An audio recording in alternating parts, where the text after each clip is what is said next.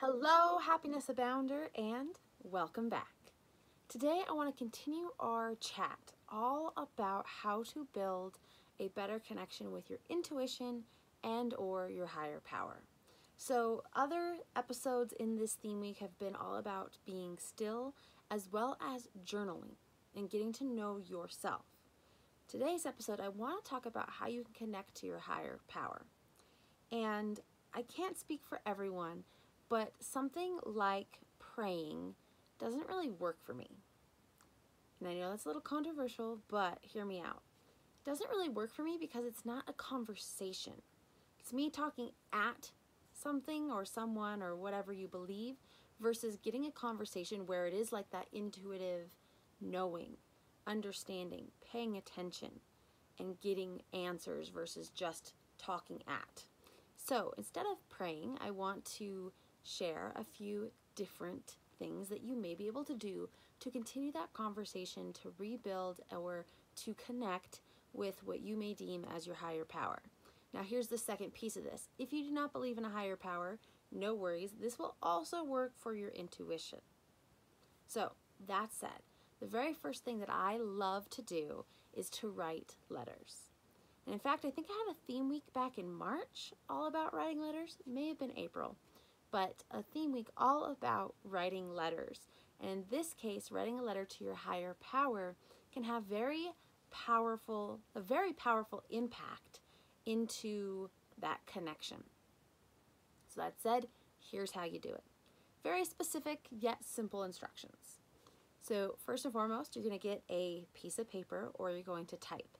Now, interestingly enough, usually I'm a write it out on paper because I like to get things out of my brain, down my body, through my hand, and out on paper so it feels a little bit more organized. However, in the case of when I am writing letters and I'm working on it for responses back, that is when I like to type. Primarily because I like to close my eyes and listen. And that's hard to do. It's hard to close your eyes and write and have it be legible and not all over the paper at the same time. So I tend to type for this one, for these kind of letters. So, I'm going to pull out your piece of paper or type on your computer a blank sheet, and you're going to write dear, and then insert whatever name you have for your higher power. Now, if you don't believe in a higher power, and you do believe in intuition, you can write dear intuition. You can do dear, insert your name, intuition. So in my case, dear Taylor's intuition.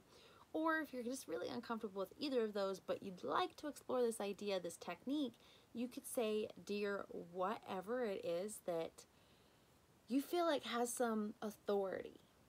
So in that case, maybe it's dear rock or dear mountain or something that's kind of an unbiased point of truth and strength.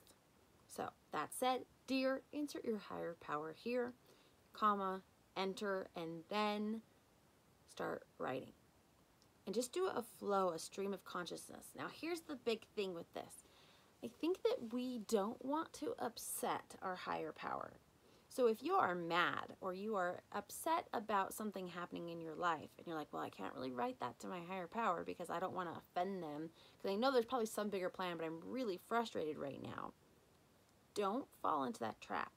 Use this as an opportunity for a real, honest, deep conversation, which means sharing and expressing how you're feeling about things. If you're mad, be mad. If you are sad, be sad. Don't sugarcoat this letter. Get it all out. Then when you are done, you're going to write love, then your name. Hit enter 2 times, 3 times, new sheet, whatever works for you. Flip over the piece of paper and then write dear, your name, and then write or type out every stream of conscious thought that comes to your mind as though it is from your higher power, your intuition, that point of authority and trust and truth. Okay? Then when you feel like you've put everything out there, you're going to write love and then the name of your higher power, your intuition, etc. The thought here is that we're finally getting it all out there. We're finally having a real, honest, truthful communication. But communication is two ways. So getting the letter response back is extremely helpful. Now here's the other kicker. Do not do these in two separate time frames. So don't write your letter and then 2 days later be like, oh, I want to get my response back now. And then sit down and try to get your response. Conversation is you and me talking real time versus you and me talking via Facebook Messenger with several days delay, or email, or even text, right? So if a real conversation between individuals happens, those deep, meaningful connections happen in one-on-one conversations in real time, you want to do the same thing with this letter. So make sure when you do this, you set aside an ample amount of time, especially for this first one. The more that you do this, the less time you'll need because the conversation's continuing, right? It's kind of like when you haven't seen a friend for a really long time and you go for lunch and you end up talking for 4 hours, whereas someone who you see every day or you talk with very regularly, maybe weekly, you don't have to have as much time of catch up because you already know what's happening. So first one, make sure you set aside an ample amount of time for yourself to write and receive your letters from your higher power. Now, this exercise has been a big game changer for me on building that connection. Because again, like I mentioned, praying has never really worked for me. It's not something that's connected and resonated for me. Now, if it does for you, that's fine. I'm not saying it's right or it's wrong. Just saying here is another option, another way to potentially connect with your higher power. Now, I said I'd give you a few, so here is a second thing. You can talk out loud. I tend to like to do it in my car when I'm alone, but talk out loud to your higher power. And then stop and listen. Actively listen. And see what comes to your mind. See what that conversation is back and forth. As simple as that. Set aside enough time. Do it while you're not going to be distracted. So the kids or the pets aren't coming in and out of the room and nudging your arm as you're trying to type or you're trying to write. Do it in a space where you can close your eyes, listen deeply, and have a stream of consciousness and actually have that communication with your higher power. It is an awesome experience. Whether you're doing it vocally and talking in the car or you're talking back and forth through letter writing, it can be an incredible experience to build that connection. Now, again, if you do not believe in a higher power, I probably have already lost you on this episode.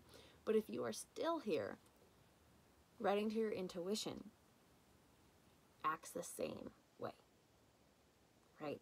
So do your intuition, or saying, intuition, I'm mad right now because, as you're in the car. And then listening to what you get back. It can be very powerful, very impactful as to build your intuition or your higher power connection and to really experience that form of what I'm going to call spiritual self-care. And that sense of direction in your life that maybe you've been missing, but you haven't known how to rebuild or even begin to build that connection. So if that is the case, I hope that this episode and frankly this theme week has helped. If it has, I would love to hear from you. You can find me at happinessabound.com, Happiness Abound blog on Facebook, and happiness_abound on Instagram. Now here's one thing, especially if you're doing the vocal conversation in your car, if you start getting negative things and negative thoughts coming to you, and you're putting yourself down, saying you're not worthy, you're not good enough, or anything like that, I really want to encourage you to check out my Declarations for Happiness class. In it, I share 3 techniques on how you can build a direction for your life and have that clarity, how you can combat those negative thoughts like you're not good enough so that you can step into your true power. So we're combating that negativity and that negative inner voice. And then the last one is a coping declaration. So when things feel really hard, you are still empowered to keep on going.